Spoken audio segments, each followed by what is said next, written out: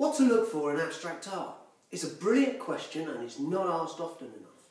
The trouble is, we're so busy looking, we're not actually listening. So what do I mean by listening? I believe that all paintings have a voice. It doesn't matter what it is, they have a voice. The trouble is, when we look at traditional art, we're seeing an image and we're not actually asking questions. When we come to abstract art, we're still trying to find that image. We're looking for something. We need to stop looking and start listening. Sometimes that message is really quiet. Sometimes that voice is very subtle. Sometimes it's loud. Sometimes it leaps out at you and goes, "Wait, look at me." But whatever it is, it's still got a voice. Because we're going about it in the wrong way.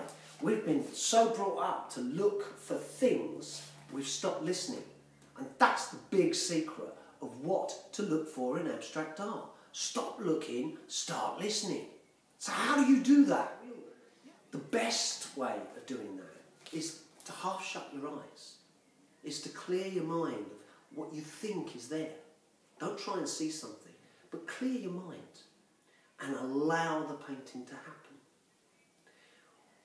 By stepping back, by half shutting your eyes and allowing the painting to happen, what actually happens isn't that you start to see things, but you start to see that voice inside you. Because an abstract painting isn't about what is on the canvas, it's about what is inside you. The real secret of abstract art isn't the painting, but it's you.